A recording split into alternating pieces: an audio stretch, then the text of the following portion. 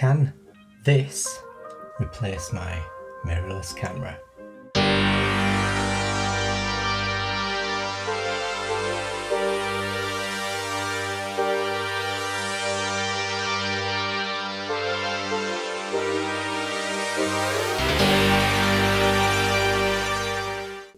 Hello and welcome back. If you're new here, welcome. My name's Sam, this is the Creator's Block, and in this episode I'm going to talk about the Sony Xperia 1 Mark IV and whether or not it can hold up against my mirrorless setup. So a couple of weeks ago I went on holiday to Kefalonia, which is an island in Greece if you don't know. Lovely little place, never been before. However, usually when I go on these trips I take my big camera with me. So in this case what I'm shooting on now is the Sony A7S III with the 20mm 1.8G lens. However, when I'm traveling I like to have a bit of diversity, so I do take my 24-70 Sigma f2.8 as well. And as you can imagine, with those two lenses, microphone on top, all your little tripods and gimbals and whatever, it gets a bit heavy and it's expensive equipment to take on the beach, to take on the boat, to just generally travel around with. So I wanted something a bit lighter and easier setup. So mobile phones, obviously everybody is using their mobile phone to create content. So I took this phone with me to Kefalonia for the week that we were there to really put it through its tests. I wanted to see if I can do without my big mirrorless setup. Yeah, I wanted something easier but could still produce decent quality content. None of this mobile phone cheap looking stuff where it's all digitally enhanced and over sharpened and it's 1/5000th of a shutter speed because it's too bloody sunny outside. So it just looks a bit unprofessional, a little bit rubbish, and I didn't want that. I wanted something that can hold up to the standard of a mirrorless camera. Now I'm not going to say that it's going to replace the camera itself, as in it's not going to outperform my Sony A7S III. I mean, how can it? This is a £5,000 setup, whereas this is just a mobile phone. A flagship mobile phone at that, however, compared to like your other mobile phones. But can it produce decent, professional looking results? That's what I wanted to test out. So I took it on holiday with me, filmed in a variety of scenarios, so day and night, at the beach, bright sunshine, evening, took it vlogging, we went on boats, did some slow-mo, took some photos. So yeah, I really wanted to test it out. So we'll see what results I got. So as I'm yabbering on, I'll just overlay all the content so you can see for yourself and whether or not you think it's of a good standard. So why did I choose this particular phone? Well, it comes down basically to the fact that it's got these three cameras on it. If you don't know, it's got a wide angle 16mm, it's got a standard 24mm, but it's also got this very special 85-125 telephoto lens. Now it's a true telephoto lens, so it's not going to digitally zoom in and give you that pixelated look. It's actually optically 85-125, so you're not going to lose any kind of quality within that range. This, along with Sony's UI and its built-in camera apps, allow you to actually take full manual control of all those cameras, so you can film at 1/100th of a shutter speed if you want to be able to get that nice smooth motion blur and really make it look professional. They've got color profiles on there. It is really like a bit of an alpha camera in a phone. So yeah, I wanted to put it through its tests. So the one criteria I had with this phone was I didn't really want to compromise. And you know how you can get like an action cam and everybody's like, oh yeah, get an action cam, you can vlog with it, it's so small, lightweight, and then all of a sudden someone puts a microphone on top, a battery bank, all this other rubbish, and then it's like, well, what's the point? I wanted something small, something light, something I could throw in my pocket, take out and start vlogging with, start videoing, start photographing instantly. I didn't want to mess about with filters and, you know, microphones and all these other accessories. So I do know that you can actually buy like an external monitor that goes on the back of this, so you can actually vlog, see yourself, because obviously all the decent cameras are on the back and the screen is on the front. So who came up with that idea? I do wish that, why can't phone manufacturers just put a little display on the back, like just a small display? It doesn't have to be high res or anything like that, or massively overly functional, just a little screen on the back, so then we can vlog, because all the decent cameras are at the front or at the back, you know what I mean? So yes, I didn't actually vlog much. However, there is one accessory you can't do without, unfortunately, and that is to allow you to have the nice 180-degree shutter rule. Obviously, I'm in Kefalonia, bright sun, probably the brightest sun I've ever seen. It's like so bright, honestly. So I went on Amazon, probably heard of this brand, newer. They do loads of little camera accessories, but this is the only piece of accessory that I took with me to go on the phone, and it was the only compromise I had to make. So here it is. It's a variable ND filter, and it just clips on the phone like that over the lens that you want to use. Now annoyingly, it's not big enough to fit over all three lenses, so if you do want to swap between lenses, you do have to shift it around a little bit. And for some reason I couldn't find a stronger ND filter than this. Not a variable one anyway, and it's a 2 to 400. However, it was still too bright and too sunny during the day for me to film with at 25 frames per second or even 50 frames per second. I had to put it all the way up to 100 frames per second, in fact 120 frames per second, for the majority of the time. So that did restrict me somewhat when I was filming, because obviously 120 frames per second, I mean, don't get me wrong, that's fantastic, and it can actually do it over all three of the lenses, which is amazing. But 120 frames per second is very, very unnecessary for the majority of the time.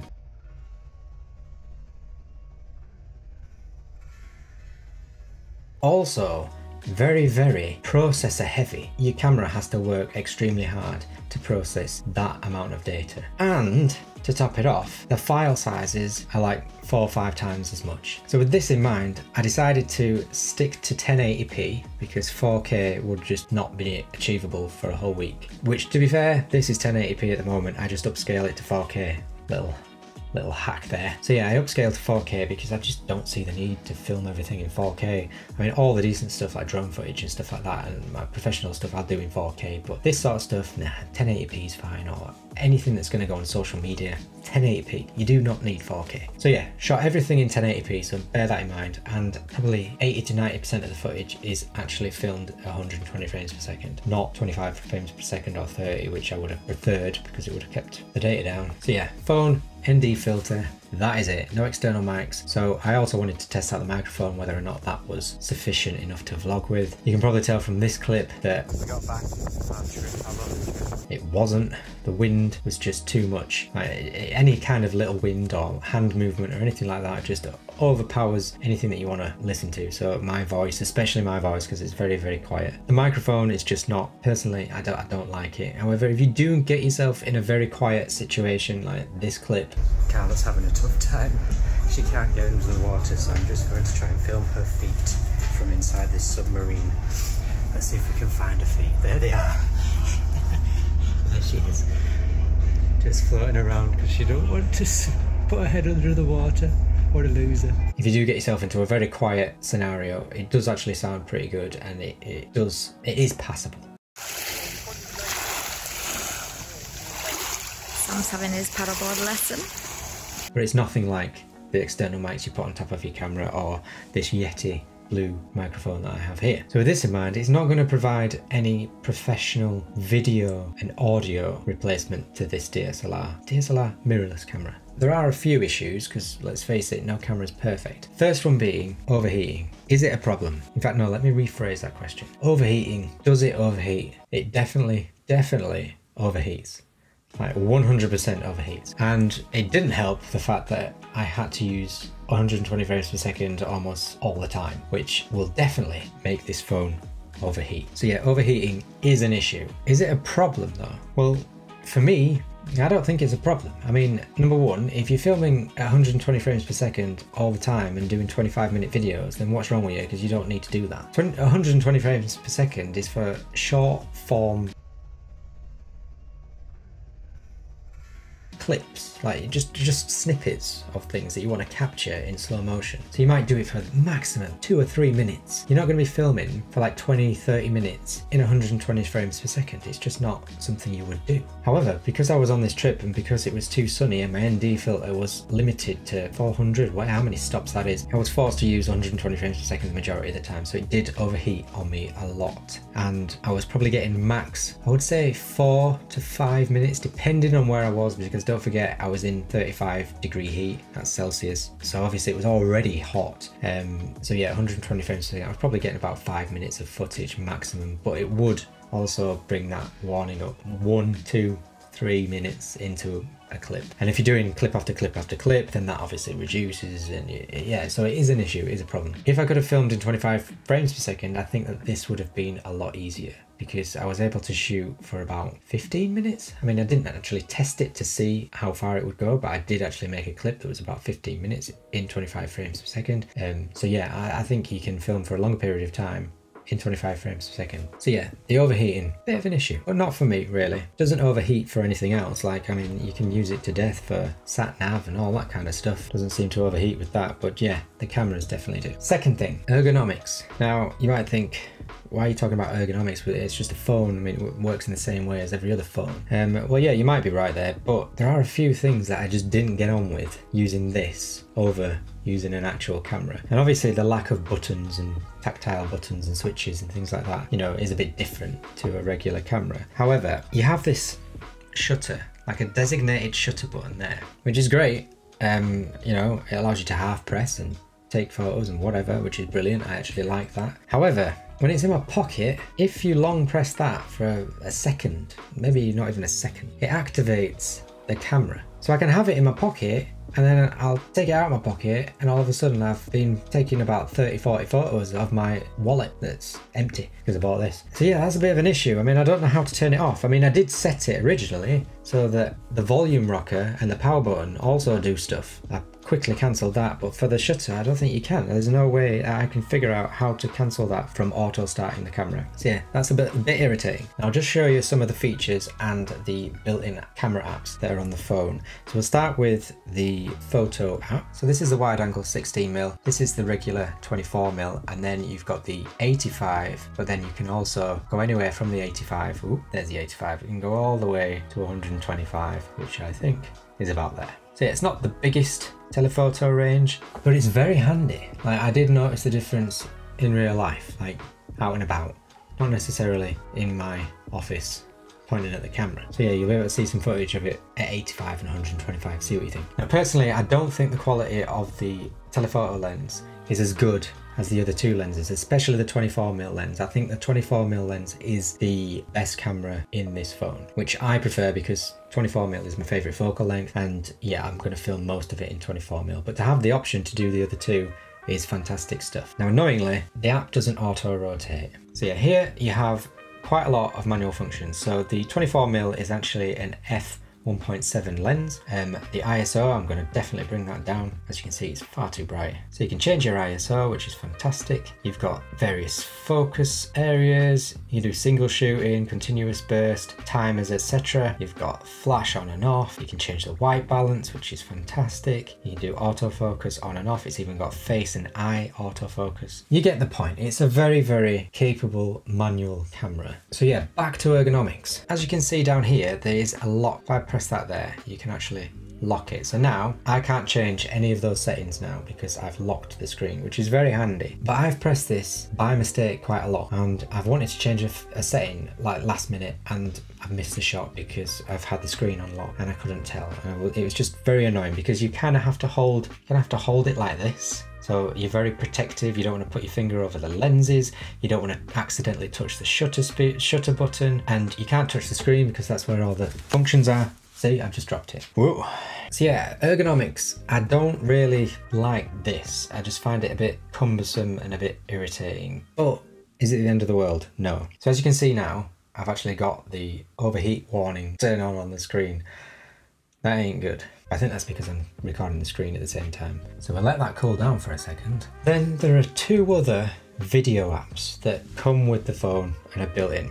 One is the Video Pro and the other one is the Cinema Pro. If I'm completely honest, I don't understand why there are two video apps. I really struggle to understand why, because the Video Pro app I personally found more user-friendly, very similar to what I'm used to with the mirrorless camera. The Cinema Pro has some great features in there, such as you can have the Venice picture profile, which is very nice. You can't even have that on the alpha cameras. But then things like eye autofocus and whatever, you can, it didn't seem to have those options. I mean, it had autofocus. In fact, you could even do like pull focus. You can actually set the top and bottom focus and then rack it through. So that was pretty cool, but that's only on the Cinema Pro app. The Video Pro app, you could just do everything you can do on a DSLR camera. or a mirrorless camera, sorry. But you don't have those amazing picture profiles like the flat log, etc. You don't have those log profiles, which I thought was a bit of a cop out. I don't understand why you can't just have one app that kind of does it all. I don't know why you need to jump between the two, because I ended up just using the Video Pro app 90% of the time, and I stayed away from the Cinema Pro app. Also, the files on that are a lot higher as well. It might even produce better footage. It probably does produce nicer footage. However, it's a 256 gig capacity. I've got music on there, I've got photos on there, you know what I mean? I'm not gonna fill it up using one vlog. So if we go into the Video Pro app, right, as you can see, again, it doesn't auto rotate. You've got the record button at the bottom right, which is fine. You've got autofocus, manual focus. You can zoom in, zoom out. You can lock again there, and then your menu here is where you change all your settings. So you can choose which lens you want to choose between. You can choose the 16 f2.2, the 24 f1.7, the 85 to 125 f2.3 to 2.8. So you choose your lens there, choose what frame rate you want. So you can have 120 frames, 60, 30, 25 and 24. And then you can choose the video format, 4K, HD, etc. HDR or standard, slow motion on or off, video light, markers, etc. Image stabilization on or off. As you can see, it's very familiar to a Sony mirrorless camera. Then if you go to menu 2, you change your ISO, your white balance, your shutter. You've even changed your auto exposure level, your microphone input, Face Eye auto detect. I mean, it was well equipped. I mean, for a phone,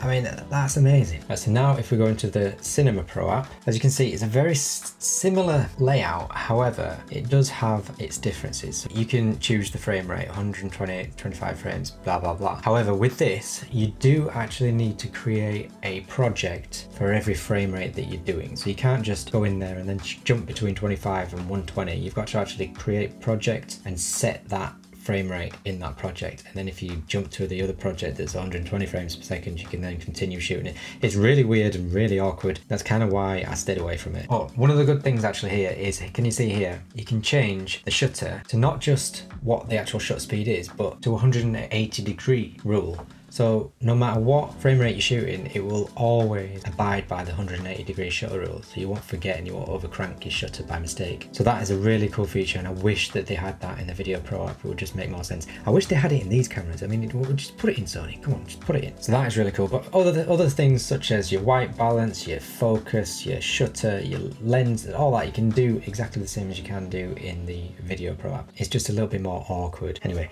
I wanted to do some side-by-side footage, see what you think of the Sony, see what you think of the Sony. Right, so I wanted to do some side-by-side footage showing you my main A7S III with the 20mm f1.8 G lens on there, and the Sony Xperia 1 Mark IV 24mm lens as well. So how does it look? How does the quality look? Do the colours match? I've not got a profile on there, I've just got it on standard. I think it's on auto white balance. Very quick side by side here, but what's the auto focus like? Right. As you can see from here, I mean, the autofocus on this camera is amazing. Although this lens does have some serious focus breathing. If we move over to this camera, how's the autofocus? Is it okay? Is it picking me out? Can you see me? Is it working well? What do we think? I've probably had it on about 5 minutes. I don't know if it's overheating or not because I can't see the screen. So hopefully when I turn it around in a minute, we'll find out. And it's been on for almost 5 minutes and it's not overheating. So that's a good sign. So we've mentioned how important the ND filter is for during the day, because you can't get around that. You do need an ND filter, which sucks. I wish they'd have it built in, but anyway. Now, how does it stack up at night? What are its low light capabilities? I was actually pleasantly surprised at how well it performed during like low light, early evening, you know, dusk kind of lighting. Now, how does it stack up to this? It just doesn't. I mean, it falls apart, don't get me wrong. But as you can see from some of this footage, the nighttime footage is okay. It's not that bad. For a phone, I think it's really good, but compared to a DSLR mirrorless camera, nah, it doesn't stack up. Slow-mo. So as I mentioned before, as I touched on before, it has 3 cameras, 16mm, 24mm, and an 85 to 125 telephoto lens, which is fantastic. And you can have 120 frames per second slow-mo across all of those cameras in 1080p and 4K. I mean, the Sony A7S III, when that came out, that was like mind-blowing that you could do that on a mirrorless camera. Now you can do it on a phone. I can even do my emails. Plus, having the ability to have all those manual functions, make it look smooth and buttery like a professional camera should. I mean, it's just amazing. So you can really have some good fun with this. And because it is a phone, you're gonna have it with you all the time. So you're gonna be able to whip it out and capture whatever moment you're trying to capture there and then. You don't have to think, oh no, I need my satchel, get my bag out, oh no, the moment's gone. Oh, I don't have my DSLR with me, oh, it's at home. Oh, I've just got my iPhone, I'll take it with my iPhone. It does all the automatic functions for me. I don't even have to think, I just point and shoot. User. Let's not stab at iPhone users. I used to have an iPhone before this. By the way, completely switched to Android from iPhone for the past 12 years or whatever it is. I've never had an Android before, always had iPhone, and I gotta say I prefer Android. Did you hear that? I prefer Android. I just think it's a better operating system. Google Photos and Google Drive and the way that everything works together is just so much better than iPhone. I mean, have you tried to use iCloud? It sucks. Moving to an Android, it's like having a little mini computer. Love it. So yeah, I'm always going to have this in my pocket. So I'm always going to be able to capture some amazing footage with this. I don't need to have this all the time. Don't get me wrong, I'm going to take it many places. But this is going to be with me the majority of the time, and I'm going to get some awesome stuff with it. It also makes me want to shoot more as well, because I've started doing TikToks and blooming Instagram reels and stuff like that. I didn't bother when I had an iPhone because I just didn't like, I didn't even use the camera on the iPhone. I just basically took pictures of coffee and my food, and then I didn't do anything with it. Now, the big question is, will it replace a mirrorless camera? No, I've already said that in the video, I think. But no, it won't replace that. And if you wanting to replace it with this, then I don't think you can yet. Photo wise, definitely not. Like, it just does not stack up. I mean, you can create some really nice images for like Instagram or, you know, short-term content, that sort of stuff. Yeah, but if you're going to use it professionally for like product photography or portrait and stuff like that, then no. But for some very nice images and very nice photos that you want to show off to your friends and to your family and online and whatever, then yeah, it creates some good stuff. But it cannot replace this camera, and it will not replace this camera. So with that being said, it is definitely going to stay with me because, I mean, it's my phone now. But other than that, it's going to be my B camera, where I want to create some secondary footage alongside this camera. And definitely, in my opinion, the best camera phone on the market, just in terms of flexibility and what you can do with it. Not necessarily the image quality itself, because iPhones are like, and even Samsung and Pixel, I mean, the image quality from those phones is amazing. However, they're not as well equipped as this. This is just, I love it. It's just great. So I hope you enjoyed this video. If you did, please give it a thumbs up. It really helps out the channel. Also, if you want to see more videos like this, consider subscribing, hit the bell, all those nice things, and I'll see you in the next video. Thanks for watching. Also, I got myself a cool little case. You can put it on there like that. This case, it says Sony on the back, look. But also, it's got a billiard stand. How cool is that? So I can like rest it like that, rest it like that. And that's just pretty cool. And you can probably get that for iPhone as well, but yeah, like, it's new to me, It's got my eye over my eye. So that's a twin eye autofocus there. So Sony can do eye autofocus. I mean, that's impressive.